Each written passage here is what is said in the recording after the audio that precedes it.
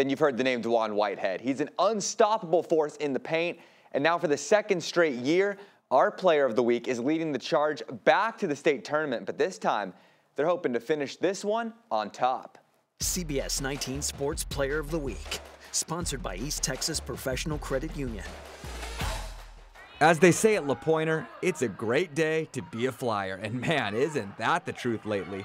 The Flyers are headed to the state tournament for the second straight year, and they're led by a not-so-secret weapon. That's the one. He's kind of what we call a unicorn. There ain't nobody like him in the state. If you were at the Athens Regional Tournament last weekend, you heard that name a lot. Like, a lot.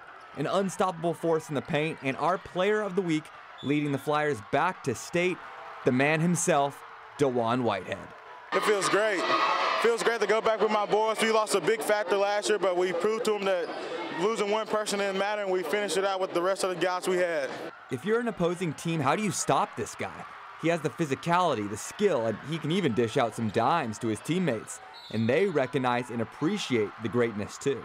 We know he's going to make it every time, or he's going to catch it and just be there all the time, and he's a really solid player, and we don't have to worry too much about him if it's going in or not. And when the competition gets tougher, Dijuan steps up to the challenge. He did so against a tough rival in Martins Mill. Feels good. It feels very good. Us four seniors have never beat Mill this many times, and we made it our accomplishment this year to beat them this many times, and it happened. Now, to all those teams that get ready to try and guard this man in the state tournament, might be a pretty long day because the Flyers have big goals and nobody is going to get in their way.